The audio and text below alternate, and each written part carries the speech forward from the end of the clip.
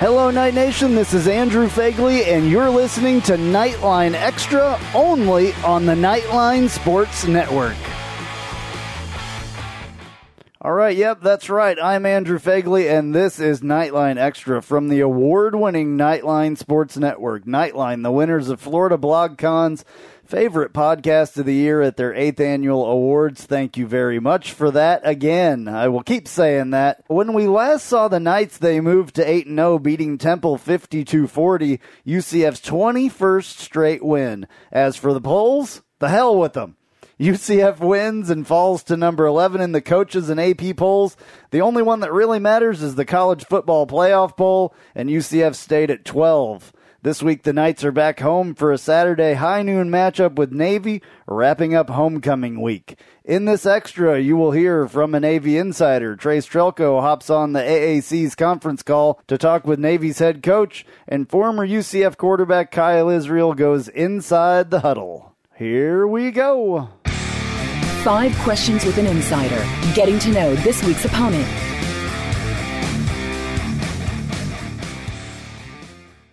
Time to learn more about the 2-7 Navy. Let's turn to Bill Wagner, who covers the midshipmen for the Capital Gazette Communications. Bill joins us on the Knightline hotline. Bill, how are you doing? Doing great. Looking forward to coming down to Orlando. I hope we're going to have good weather on Saturday. It should be, I believe. Navy's struggling, losers of 6 straight, including last weekend's 42-0 loss at Cincinnati. What's going on with Navy? You know, it's just been a dismal season all around, and it's kind of hard to put your finger on what has happened. The Navy has been such a consistent program, posted winning seasons in 14 of the last 15 years.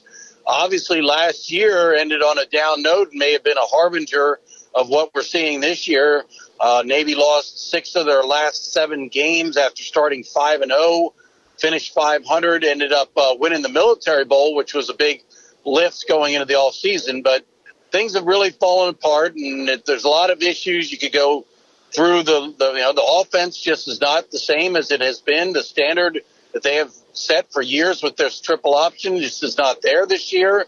Quarterback issues, they just don't have a top-flight quarterback to run this offense, and then the defense has been just really terrible, to be frank. They haven't stopped anyone. They're been, shredded by every opponent. And last weekend at Cincinnati was rock bottom, to be honest. They did not compete the way that I'm accustomed to seeing Navy compete on the field, and it was a total debacle. Yeah. Well, the midshipmen rushed for only 124 yards against the Bearcats. Tell us about the O-line and the running backs. Well, I mean, I keep talking. In fact, I just interviewed the offensive line coach, Ashley Ingram, and he tries to keep telling me that they're practicing well and it's, little things here and there. And I don't, obviously the offensive line is not getting the job done. They would be rushing for far more yardage than they are if this offensive line was doing its job. And so some of this is defense. They're playing some good defenses, and defenses are getting, in the American Athletic Conference, they're getting more accustomed to the option. It's not as foreign to them as it used to be. Defensive coordinators are getting a better feel for how to stop it. And in terms of ball carriers, the Navy offense has always been reliant on an outstanding quarterback first and foremost. He's got the ball in his hands every play, making decisions, running quite a bit, and they have not had production from the quarterback position. Malcolm Perry started the season. He's really not a quarterback. He's a running back. In Navy's offense, that translates to being a slot back. But he had some long breakaway runs, but he was not running the offense the way that it needs to be run. So they moved him back to slot back, which is his more natural position. They tried Garrett Lewis. He does some good things. He's a good passer, but he also is not a real dynamic runner. And now it looks like they're back to Zach Abey, who last year through 5 games was outstanding, rushing for over 100 yards in every game, almost 200 in a few, real inside running threat.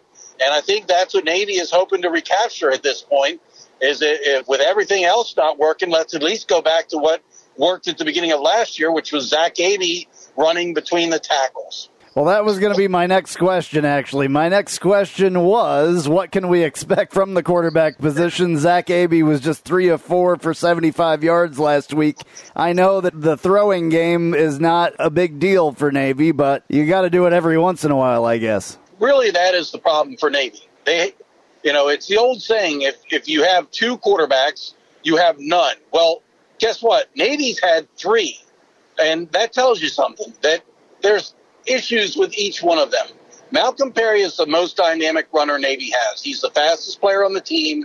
He's a breakaway threat, but he's 170 pounds. Then in an option offense, the quarterback takes a lot of hits. He gets hit if he carries the ball. He gets hit when he doesn't carry the ball because he's got to execute fakes, and he's going to get hit. So, Malcolm Perry is not an option quarterback. He's not built for it.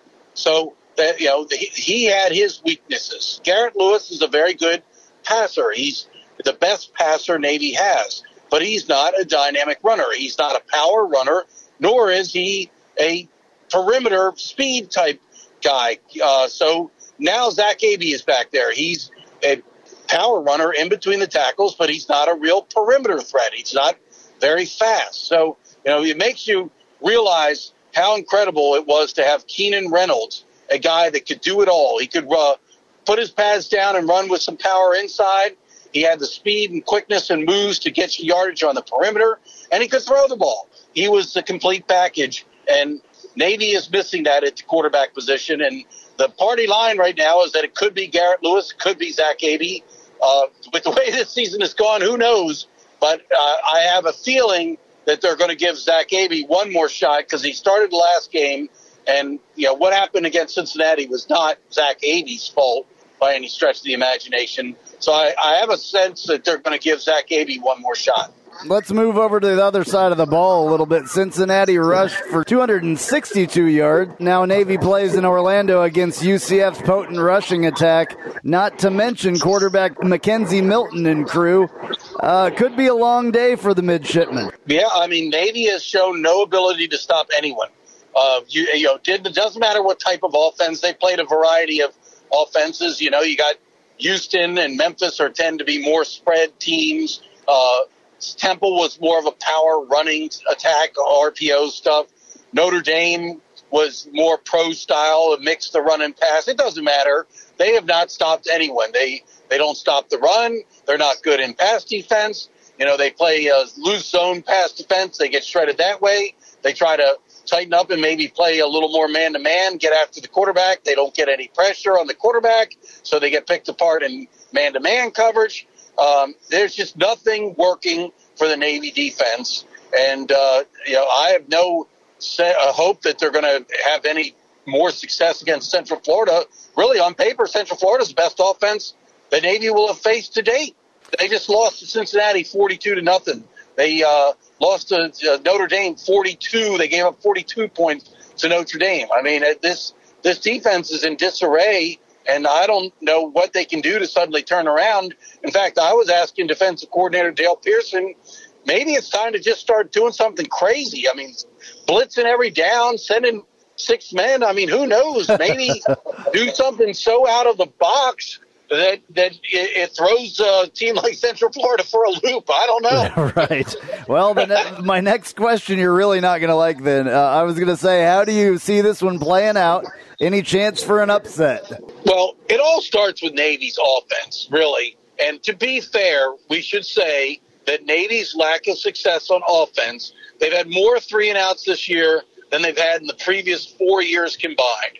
So they're putting that defense back on the field very quickly, tired, and so part of what's happened to the defense is the fault of the offense. So with Navy, it starts with the offense. They must control the clock, long, extended drives, 10 plays, 75 yards, 11 plays, 68 yards, taking 5 minutes off the clock. That's the Navy formula for success. Then the defense isn't on the field so much. And when you're not on the field so much, and also the other side of the coin is that if the offense, like a Central Florida, isn't on the field as often as they're accustomed to, if they're standing on the sideline for lengthy periods of the time while the Navy offense is driving the field, they might be a little anxious and try to hurry up and get something done. So for Navy, it has always started with the offense. And when the offense is not getting the job done, not producing points, it puts a strain all around.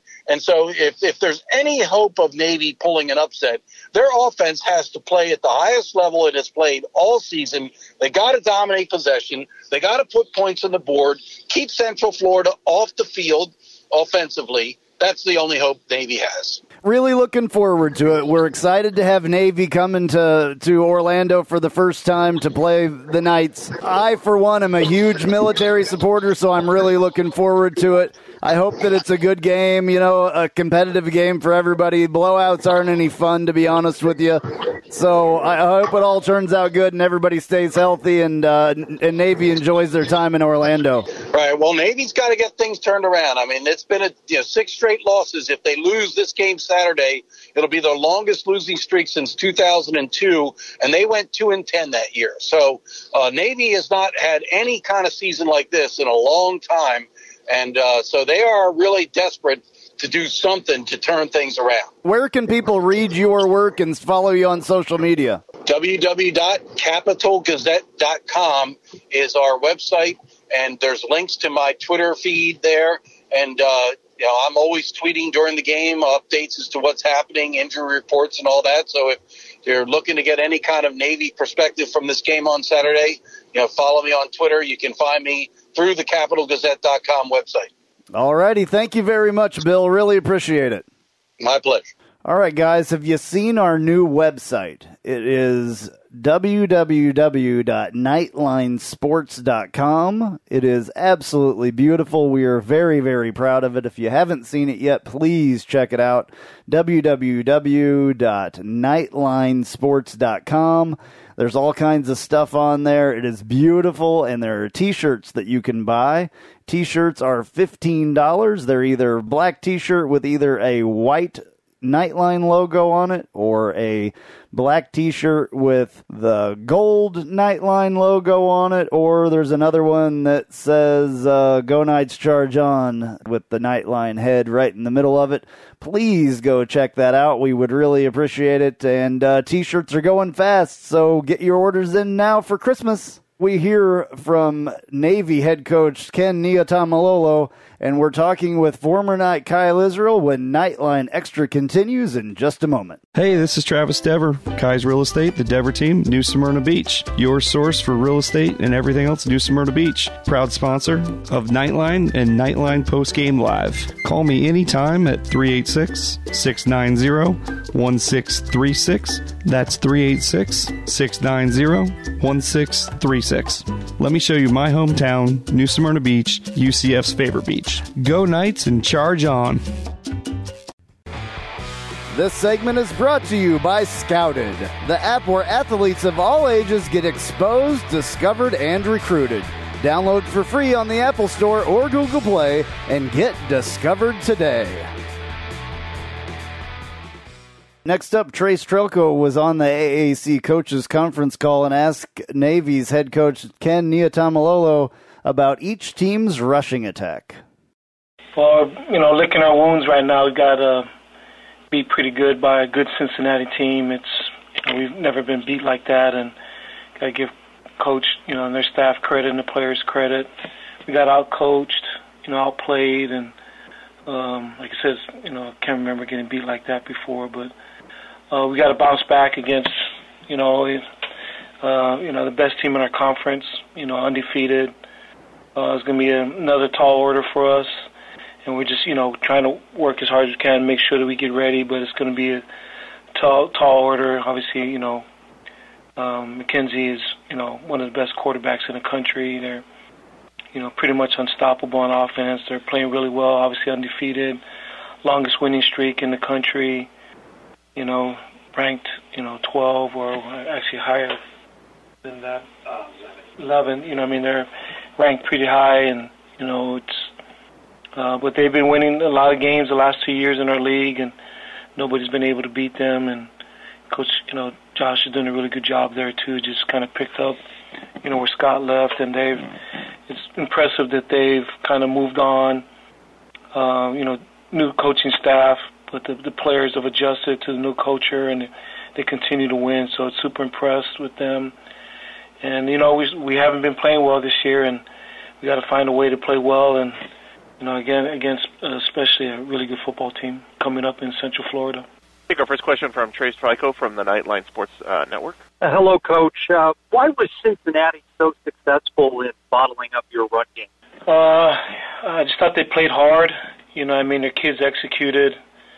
We just had too many mistakes at different spots. It wasn't, the whole play or whatever. It might be a player here or there, and we just didn't execute well enough against a good team like that. But they were well prepared, and their kids played hard. On the flip side, UCF's rushing attack pretty dominant against Temple. What do you see in the film that gives you thought that you can dent that rushing attack? We're still looking at it. We haven't figured. Did you say how do we stop that rushing attack? Dent it. We haven't found any dents yet. So we're still looking for a way to do that. Thank you, Coach. Thank you, Trace. Hey, Night Nation. It's Adam from the Sons of UCF. Be sure to check out our show every Wednesday only on the Knightline Sports Network. Now, back to two guys who probably won't be Cow of the Week nominees, Andrew and Trace. All right, getting you ready for UCF's game against Navy. We'll check with former UCF quarterback Kyle Israel in just a minute. Ever since I started Knightline, people have been asking me for advice. Usually, it's what team to bet on this week. The truth is, I don't know who's going to win, but if you think that you know, you gotta check out MyBookie. Remember, who you're betting on is just as important as who you're betting with. That's why I always tell people to bet with MyBookie. Trust me, guys, they're the best bet this season. They've been in business for years, they have great reviews online, and their mobile site is easy to use. Lay down some cash and win big today. They have in-game live betting, the most rewarding player perks in the business, and for you fantasy guys out there, you can even bet over-under on how many fantasy points a player is going to score each game. Join now and MyBookie will match your deposit dollar for dollar. Use promo code NIGHT to activate the offer. You play, you win, you get paid. Visit MyBookie online today.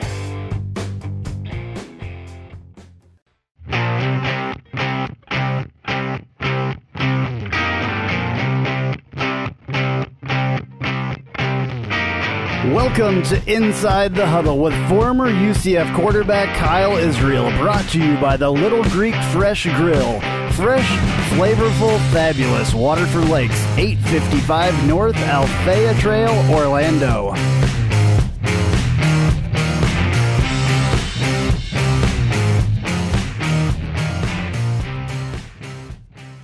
Hey, Kyle, welcome back. We haven't talked to you in a long time. It seems like forever. Yeah, it does. I mean, I think it's been certainly since maybe the ECU game when McKenzie was out in that game that we've chatted, but I'm glad to get back on with you this evening. Absolutely. So what are your thoughts on the Temple UCF game? It was quite the offensive showing. Yeah, it looked a lot like a Big 12 game, to be honest with you. That's exactly what it looked like defensively.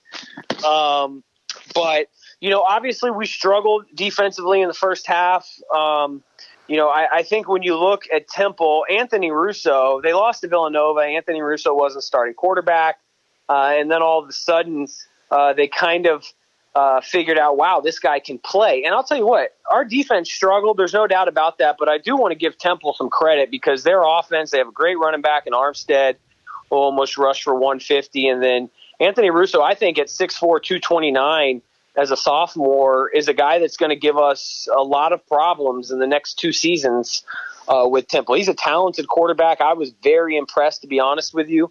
And I think, our defense being out of position and really not, in my mind, well prepared for Temple's offense in that first half, he was good enough to take advantage of it. So it was obvious the defensive struggles we had early on. But then again, like Randy Shannon's been doing all season, our defense has gone in at halftime and made adjustments, and we only give up 6 points. And that's not really until the fourth quarter of the second half. So obviously offensively, I don't think it was our best game, but we were able to put up 52 points. We averaged 2 touchdowns a quarter, and you saw some rustiness from McKenzie. I think he missed some throws that he would like to have back. But at the end of the day, you always kind of have confidence in this feeling when you're watching our team that this isn't a George O'Leary coach team where being down 10 or 13 or 17 points is going to put you out of the ball game. With our offense, we can score in a minute, 2 minutes, 3 minutes, and you always feel like you're right there in each game. And we've been able to kind of fulfill those thoughts that fans may have throughout the course of the games with our offense. But again, I think that we need to prepare defensively better for teams during the week, but we're certainly making great adjustments defensively at halftime. Right. Yeah, I want to talk to you a little bit about that defense. Do you think that they're not prepared during the week like you just mentioned, or for some reason they can make these incredible changes at halftime? They are a complete second-half team as far as the defense goes, and it's night and day between the first half and the second half. Does that have anything to do with Randy Shannon being up in the box? Does it have anything to do with them being on the field all the time? What's the problem with the defense? What I'm going to tell you right here is going to be somewhat speculation, all right, because it's hard to really nail down anything. However, I'm not saying that our Randy and his staff aren't preparing, but, I put it back on the players too. I mean, I'm looking at some defensive backs that are shying away from contact, that are whiffing on tackles, and I'm looking, and I love Pat Jasinski, but versus Armstead and with strong running backs and running backs that can get to the edge with speed, Pat it just isn't scraping down the line and making the plays that we've seen him make in years, and really in the last this season and last. And I don't know if he's banged up. He is. He's definitely banged up. Yeah, he's definitely banged up. There's no doubt about it. And obviously you want a leader like that on the, a guy that experienced on our defense. You want him on the field. But at some point, our middle linebacker in these stand-up 4-3 is so crucial to stop the run when teams are only allowing us to keep 5 or 6 guys in the box. And Pat being banged up, I think, is a big issue for us defensively at the linebacker position. You saw in the second half, he was rotating in and out of the game more, and we're able to get some better play from other guys. But our defensive backs had made plays, but I feel like they're a bit soft physically, to be honest, if I'm going to be critical of them. I think that they need, to be a little bit more aggressive. However, when you look at Randy Shannon, his coaching experience, not only being a head coach, but as a defensive coordinator, one thing that I would expect in hiring a guy like him is somebody that is capable of making in-game adjustments. And he's seen everything. He's prepared for everything. And, Temple could have showed up with, 12, 15 different plays that they weren't anticipating in the first half, or have broken some of the tendencies that maybe we saw them have throughout the course of the season, which is what you're naturally going to see about halfway through. Teams will start to self-evaluate, figure out what teams are looking at regards to their own tendencies, and then try to make adjustments. And a lot of times when you're at that halfway point or just into the second half of the season, offenses will all of a sudden start to click a little bit more, and many times it's because they've broken their own tendencies, and that gave them an advantage for 2 quarters. But Randy was able to make adjustments. Our defense stepped up, and our offense was able to keep the foot on the pedal, and that forced Temple to start getting out of what they are comfortable doing, which ultimately led to us kind of pulling away there towards the end. Right, yeah. Well, it's amazing the changes that they make at halftime. I mean, I wish that they somehow could go into a game like that instead of having to do that at halftime. Maybe this week will be a little bit different with that. We'll have to see. There's 2 guys I want to talk to you about, though, from last week. Number 1, Greg McCrae. What an incredible job that kid did. 188 yards on 16 carries. He is he has been kind of the dark horse for us all season. Obviously, Otis and Adrian coming into the year, as everybody certainly who listens to your podcast knows, were going to be the bell horses for us. But everybody that I had talked to in the offseason in the summer, especially after spring, had said, don't sleep on Greg McCray. And he kind of looks a little bit funny. He's a little bit slender and taller of a back, and doesn't look to be physically overwhelming. But I'll tell you what, he's got incredible vision. He's very slippery. He's able to make cuts and still keep his speed. Excuse me.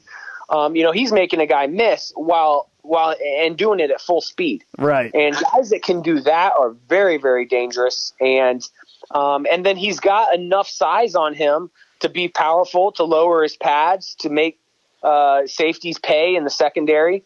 And then if he can get loose, he'll turn a corner, break an angle, and run for a long touchdown. So I think that Greg McCray is more of that north and south back that I think Coach Heupel really thinks is a great complement to this play action and down the field passing game. And I think he's somebody that, as the season goes on, we're going to have to continue to utilize and maybe even more than we have thus far. I mean, you still question, okay, where does that leave Adrian and where does that leave Otis and even Taj? But at the same time, you got to give the ball to the guy with a hot hand. And right now, that's seemingly Greg McCray.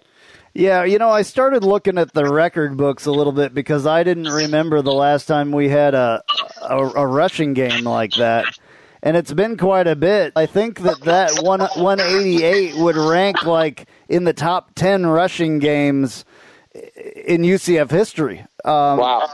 If you gave Greg McCray the amount of rushes, on 16 carries getting 188 yards, imagine if this kid could get 20 or 25. Those are huge numbers that guy would put up. Yeah. No doubt. So there's no doubt about that. And if he's going to put up those numbers, and we got to find more ways to get him the football, and it feels like it has to be some level of a balancing act because you want to keep these other guys happy. But I don't know I'm kind of scratching my head with Otis this season. I was very high on him going in.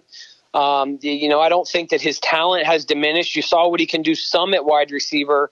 When Gabe Davis went down with injury early on in the game, he made two pretty good catches down the field.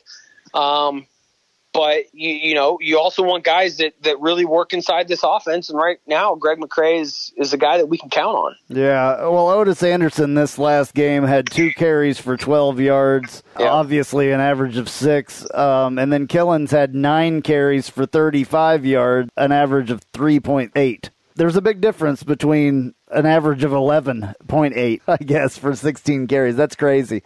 I think that they found something from him. I wish that it wouldn't have taken so long for them to get him out there and to find that. This week will be a perfect week for him. You spoke earlier a little bit about McKenzie and showing a little bit of rust. First of all, let's go back to that ECU game when he didn't play. What did you think of the job that Darryl Mack did then, as coming in as the backup for the very first time, and then talk about McKenzie coming back and playing this week? Well, I think it's always difficult for the backup quarterback, certainly getting the first start in their career. I can remember what that was like in 2004, and it's a bit overwhelming. I think that our offense now is geared toward helping the quarterback be more successful, certainly more at a younger age, because the concepts and reads are a little bit more or a little easier to understand and to see on the field. And he has an advantage. He's athletic, and he was able to use his athleticism to help us win that football game. I think he made some throws when we needed him to.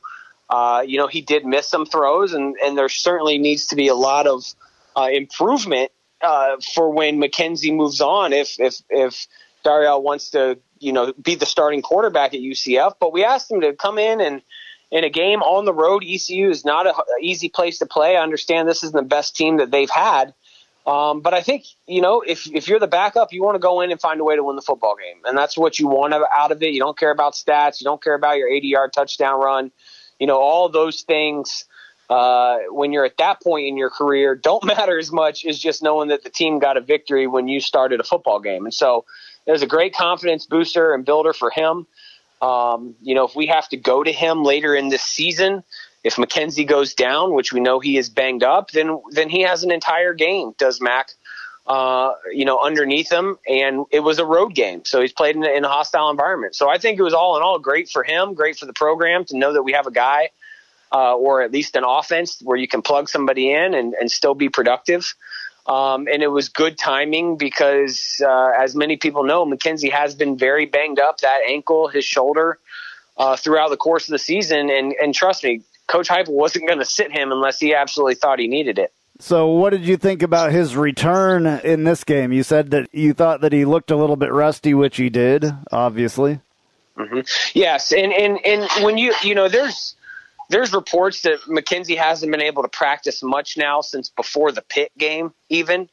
And so when you are not out there every day staying in sync with your wide receivers and throwing the ball down the field and just doing things that most people would need to do to go out on a game day and perform, it even magnifies what McKenzie is able to do, in my opinion. To have little to no practice for a number of weeks and still go out on Saturdays for the past 2 weeks and get a victory is huge. And, yeah, he is rusty. He's missing guys open down the field.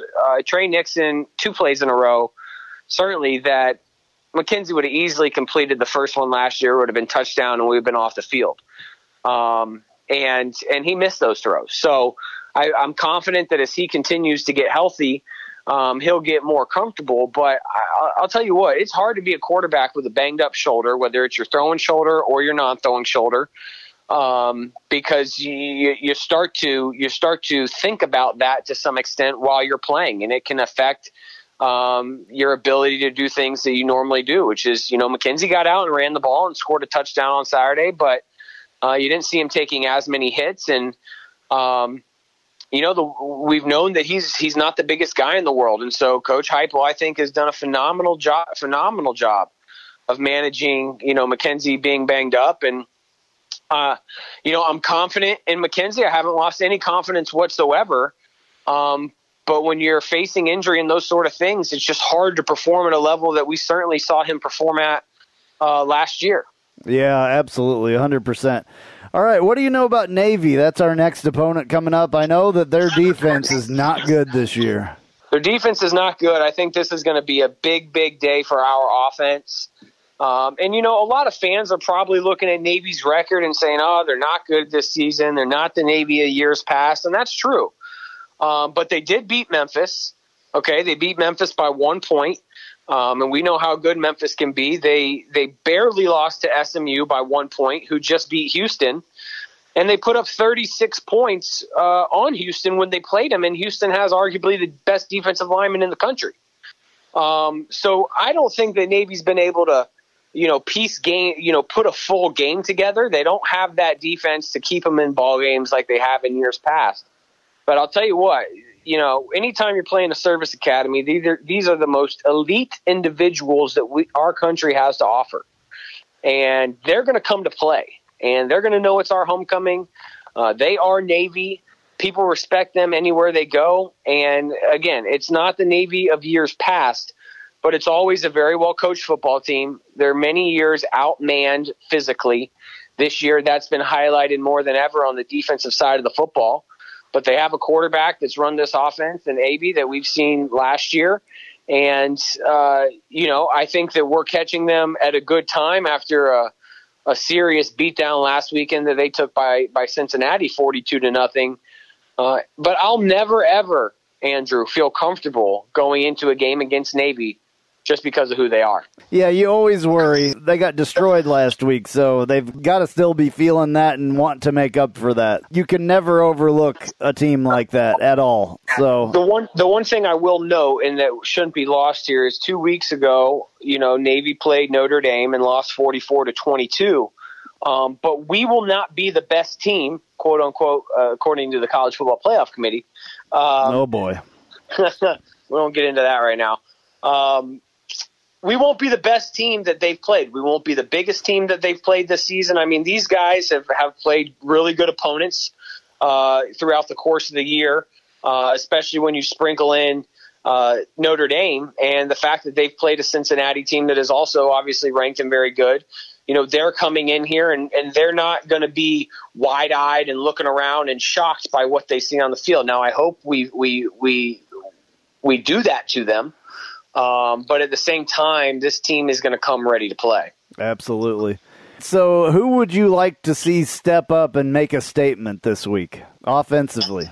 Offensively, I'd like to see Trey Nixon have a real big-time breakout game. I really would. I don't know if he's 100% healthy, but the way that he's had some big play opportunities, he's been overthrown a couple of times. We've seen his ability, but I would Gabe Davis has had his breakout game, and Dredrick Nelson has had some big games. I would really love to see Trey Nixon, with 2 touchdowns and 140 yards receiving or something like that. This week, definitely. Okay. What about on the defensive side of the ball? Well, I'm going to put it on the front 7 and the strong safety, Andrew. I mean, it's hard for me to highlight one guy because to stop a Navy attack, you need everybody to be on the same page. Your corner's got to know, when they're containing the outside gap. Safety's got to know when to fill, but also be careful of Navy's ability to run the play action and throw the ball deep. And your defensive line has to stay gap sound, control their eyes, and linebackers have to scrape, fill, and make plays at the line of scrimmage. And you're going to have Pat Jasinski and our middle linebackers are going to have a fullback every single play of the day coming downhill, smashing them in their chin. And this is one of those games that I don't care if Navy's good or not. They are going to make you play physical, and we're going to need to be able to be gap sound, and we're going to have a very good game plan to stop these guys. So for me, it's the front 7 and the strong safety. If that unit does not play well, that core group of 8 guys, it will be a very long Saturday for us, or it certainly won't be high scoring because Navy's going to possess the ball like they're planning on doing as much of the game as possible. And so, for me, it's those 8 guys have got to have their best game of the season, or we're going to see some plays where you're going, how the heck did that fullback run 50 yards down the field for a touchdown? Yeah, well, they can definitely sneak the pass in on you as well when you're working on run, and then all of a sudden they throw one. Yeah. Last week, Zach Abey was 3 of 4 for 75 yards. What are the keys to the game on the offensive side of the ball to win against Navy this week? Well, for me, it's number 1, you can't turn the ball over because every time you turn the ball over, you're losing valuable minutes that Navy's going to naturally chew up. And they're going to want to play a possession game. But Navy wants to get this game into the fourth quarter, Andrew. How do we get UCF into the fourth quarter where it's either tie, we're ahead, or within striking distance? That's a mindset for them. So we need to get started fast. I think our pace of kind of getting into halftime with 28 points, I think we need to somehow find a way to do that, get a comfortable lead, and honestly keep McKenzie healthy. We have some very big games coming up. We have some talented opponents. I know South Florida lost to Tulane, but Tulane's better than people think. And so this month of November and McKenzie's health is going to be extremely crucial to our outlook for a conference championship game here at Spectrum Stadium, being able to compete at a high level in that conference championship game and getting to a point where now McKenzie can get a month off to rest before a big-time bowl game. So, get out fast, keep McKenzie from out of the running game. Let's use Greg McCray more. And you can't turn the ball over to Navy or all of a sudden you're going to be in a football game that they want to play and you don't. All righty. So what about on the defensive side, key to the game? Defensive side of the ball is you got to be good on first down. You have got to hold Navy to minimal yards on first down because they get 4th and 1, they get 4th and 2, anywhere from their own 40-yard line and in, they're going to go for it on 4th down. They get into 3rd and 2, 2nd and 4 all day long, they're going to be hard to stop. So first down is the key for us on defense. That'll tell you how the game's going early on. Can we tackle them? Can we hold them to a 1 or 2 yard gain and get them to 2nd and 8 and then 3rd and 5 or 3rd and 4? Because that is that is when you force Navy to start doing things that they don't want to, which is throw the ball, run reverses, a lot of misdirection. If they could have it their way, they're going to read the nose tackle, either hand it off to the fullback, scrape down the line, and pitcher keep. That's what they want to do all day long. And so if we can keep them, with a 2-yard, 3-yard gain average on first down, I think that will put us in great position to dominate them defensively. Awesome. All right, that was good. What's been going on at the Little Greek since we talked to you last? I think you opened a store, right? Yes, we did open our Windermere location, which for anybody listening on the podcast is out there off 535 in West Side Shops in Windermere. It's you almost need to live out there if you ever want to go because there's no quick way to get there. But we got that open, great location for us. It has produced the way that we anticipated, and I know that community out there has certainly been receptive. And now we kind of got a month off for me specifically where I'm not out opening any stores, and then starting December 10th, we will open our Lee Vista location, which for anybody listening is over there by Epic Movie Theaters. Near Lee Vista and the airport off of 436. We'll be opening a location there as well in the month of December, so we're very excited about that. Awesome. All right, Kyle, well, thank you so much, man. It was really good to talk to you since it's been a while. I appreciate you having me on. I'm glad we got to do this, and look forward to a great homecoming week. All right, Knight Nation, a win would move UCF to 9-0 and would be the Knights' 22nd straight victory. A win would also be UCF's 13th straight at home, with games against Cincinnati and the Cows closing out the regular season. Here's what you need to do before Saturday's noon kickoff in a game airing on ESPN2. Number 1, listen to Knightline 169 as we recap UCF's win over Temple and continue to preview the 2018-19 men's basketball season. Plus, your football game prep continues with the latest episode of the Sons of UCF. And finally, Knightline Now recaps Tuesday night's men's basketball victory over Rider. For Trace Trylko, I'm Andrew Phegley. Thanks for listening to Knightline Extra. Go Knights and charge on.